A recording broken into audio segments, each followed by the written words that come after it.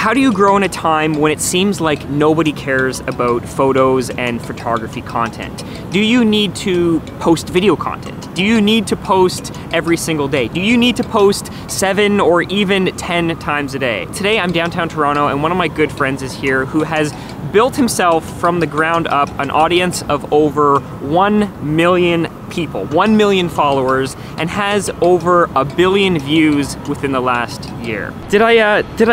Did I get that right? 1 million followers, 1 billion views? Billion views. Billion views. But before we get to that, the first tip for building yourself an audience that cares about your content is to just be yourself and include your personality in everything you do. Because you can try to copy someone else, you can try to do what someone else is doing, but the only thing that will really differentiate you from being you is your personality. Jared thinks that my videos are Too good.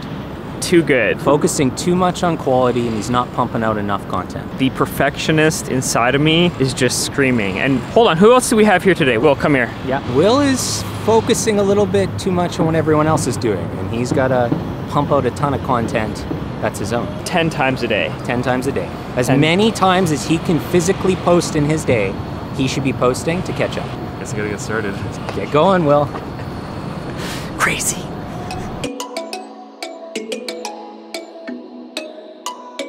So the secret is, the algorithm right now shows your content always to people that don't follow you. It's about 90% to people that don't follow you. So the more you post, the more people are gonna see your content, the more you're gonna grow. When you really break it down, your core audience is gonna love your content no matter what. This goes along with another tip I have, which is that there are 2 types of content you can make.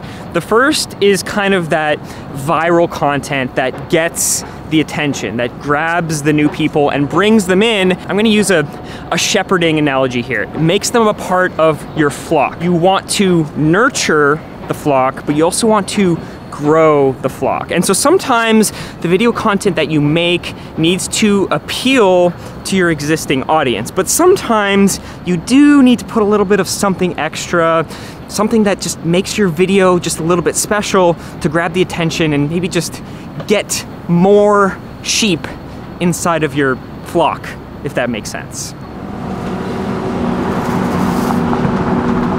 These streets are just absolutely so noisy right now. Jared says I shouldn't worry about it. Don't worry about it. The perfectionist inside of me. Toronto's noisy. That's authentic. Here's my thought. You have the 2 types of content. One being that like really polished, really good, but with TikTok in short form, I've kind of now thought I also need to make content that is less polished. Like let's say I put out 3 unpolished pieces of content that just are informational and help the average person, and then you have that 1 piece of content for every other 3 pieces of content that is a little bit higher production and will maybe bring in the new people. When I started on TikTok, quality was what I did. I spent 40 hours on edit. And they did good. They did good. And they will continue to do good, but if it's your handicap that doesn't allow you to make more content, then you just need to throw all those rules out the window and just kind of like guerrilla style run and gun. I didn't grow. The trick, the secret for me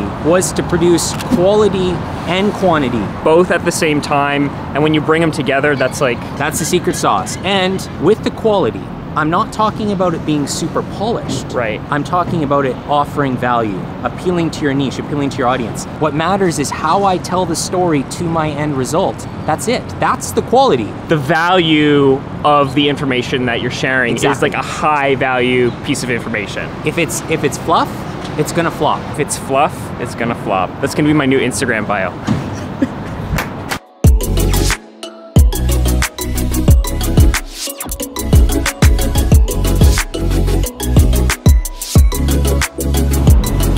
Talk a little bit about being consistent, but not in the way that people traditionally talk about being consistent.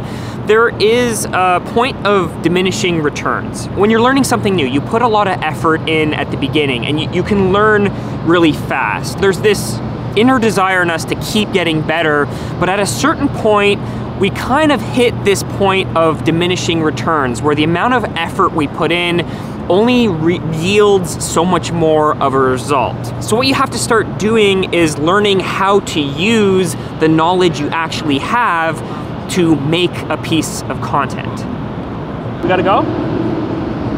Let's go to the street, I guess. So we got kicked out of that location, but the point I was making was that we tend to learn a lot and then feel like, well, we need to keep learning in order to kind of like validate the fact that we know a lot before we actually make anything. The biggest point that gets to a lot of creators is they feel like they don't know enough to be able to make a piece of content, but really, you only need to know this much in order to be able to make this much. Will's just filming me back there. Jared, I know you talked a little bit about being consistent. What would you say is important about being consistent? Like, do you need to post every single day? Can you post every other day? Like, what's the method to the madness? Posting every day is the absolute minimum. I want to get into a routine where I post once a day no matter what. But if I could, if I had the time, if I had the resources, I would post somewhere between 5 and 10 times a day.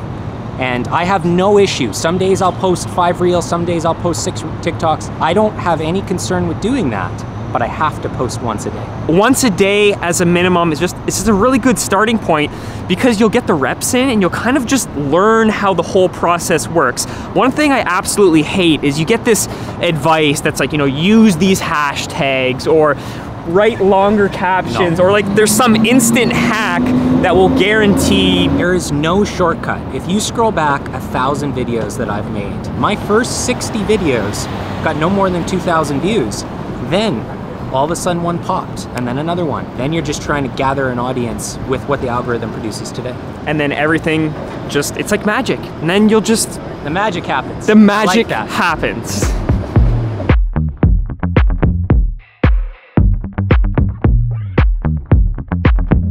As a photographer, one thing that can differentiate your content is making better content or having a competitive advantage. If you have something that makes you unique, maybe you have access to a sports team and can shoot behind the scenes content, or you're going to a location in the middle of the Arctic or at the top of a mountain that no one has ever been to before. Jared, I know you kind of make content in a way that's different from other people. What would you say is your competitive advantage? I've been able to get over the perfectionism and not plan content so I can make more. I live in Victoria, so I don't get any snow. So you can shoot all year long, and you're not afraid really to make mistakes. I create and correct, so I make as much as humanly possible within my resources and time, and then learn from it. But after it's posted, that's it, it's done. gone. You don't think about it, you don't stress about it, you don't worry, was the lighting bad, was the coloring bad? You read the comments, you learn from the comments, and then you move on to the next one. The comments can be very unforgiving, but just throw that out the window. Who cares? Move on to the next thing. Done. That's what you gotta do. Awesome. Jared, what's that you just pulled out of your pocket there? This is phone 2 of 3 because when one battery runs out, you need another phone. Okay, so while a normal person would just bring a charger, Jared just has like 3 phones with him.